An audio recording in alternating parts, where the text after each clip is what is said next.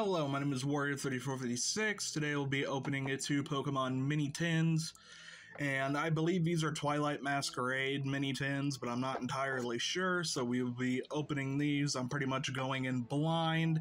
Saw these at Walmart in line and decided, well, in the checkout line, and decided, I'll take a crack at these, so let's see what we get. I was honestly looking for more 151 mini tins, but we'll see what we can get, and these come... Oh, they're Paradox Rift, okay.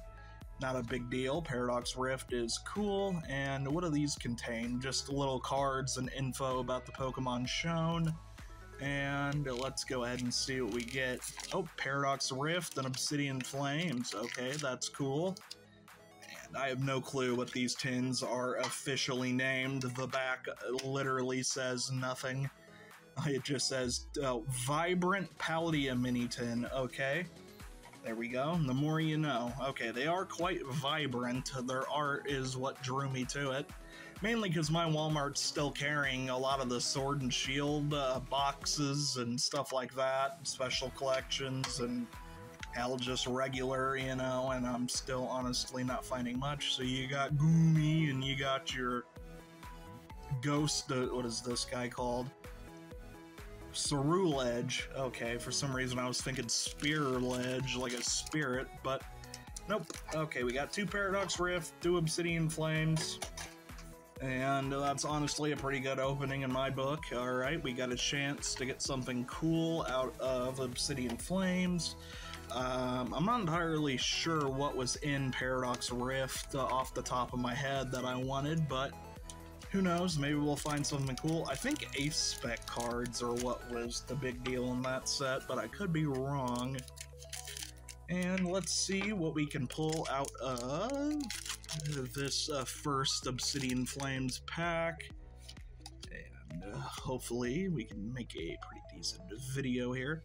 And we start off with a Psychic Energy.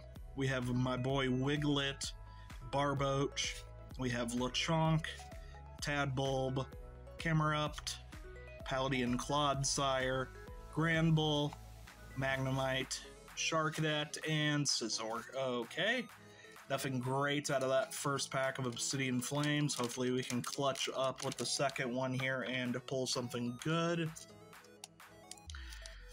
And let's see. I hope to maybe make some videos on Pokerogue, which is basically a roguelike Pokemon game where you kind of gotta start over and see how many battles you can make it through. It's honestly a pretty fun game. You get to choose your basic group of starters, and then you get from there, you can catch Pokemon while you're playing, and then they get added to what you can use when you start. And basically it just kind of keeps on going from there, and you got to manage money and items, and you can't use the items in battle but only afterwards, which is cool that I like. And there's a mechanic where you can basically, like the Japanese gacha machines, where you can get eggs and basically get Pokemon from that and egg moves. And if you don't know what a gacha machine is, it's basically just a like a gumball machine, or like one of those toys where you pop like a quarter in there and you get like a little plastic figure or one of those little ninja dudes, if anybody knows what I'm talking about. Either way, we have a Steel Energy, we have Shuckle, Wiglet again, Rockruff, Rhyme, Diggersby, Solrock, Houndoom, Timepole, Togedemaru, and Intake. Damn.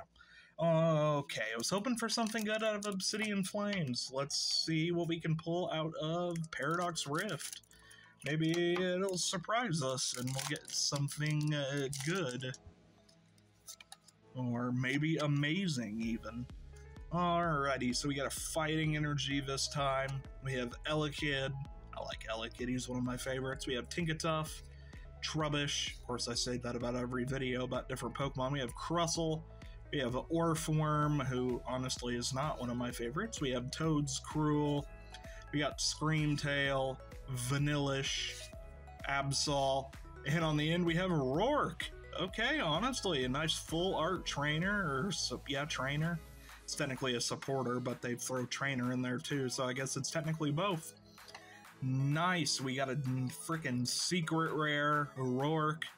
honestly, he's not bad. He's basically just Sinnoh Brock, but that's cool. I bet a lot of people around my age have fond memories of the first gym battle in Pearl and what is the other one? Diamond. Of course, I was a platinum child, but my first Pokemon game officially, well, I had Pokemon Ranger first because my mom didn't know the difference, and then my first, like, actual Pokemon game, like the main series RPGs, I would say was, yeah, no, she got me Soul Silver, and then I had a hissy fit because I was in 3rd grade and I wanted Heart Gold because I thought Ho-Oh looked cool.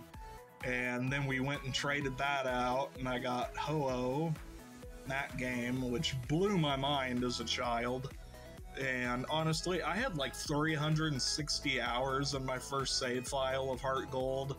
And then unfortunately, the games were left around my uncle who had a drug addiction, and I don't know if he sold them or one of his girlfriends, his kids got into him, you know, when he was supposed to be giving them to me and took them for himself.